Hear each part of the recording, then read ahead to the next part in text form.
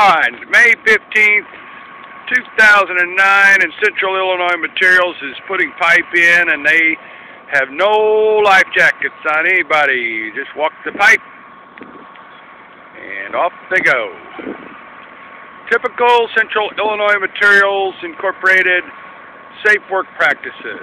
No life jackets. Walk the pipe.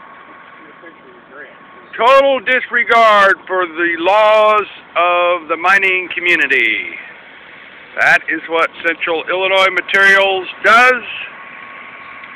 And you're not going to tell them any different, because when MSHA shows up, they get the brand new hard hats out and the brand new life jackets that have zero grease on them. And even a third grader would know that they've never been used. So this is proof that Central Illinois Materials, Jimmy Jack, Andy Jack, and their dredge operator, Lucas, don't wear life jackets when they're out on the dredge. 10-4? 10-4, Steve? 10-4. 10-4. All for now.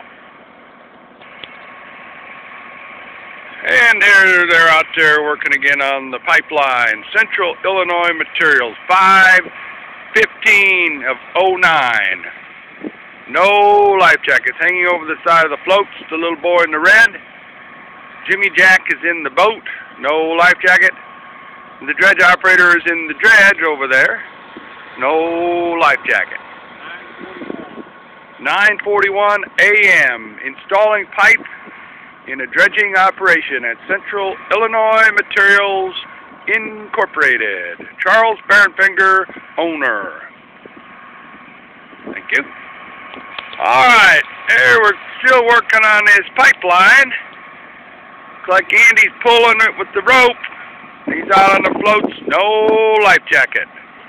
There's Jimmy Jack, cruising the big boat. Heading on up to do something, no life jacket. Looks like a dilemma. Will be a dilemma. Someone falls and slips and conks their head. 10-4.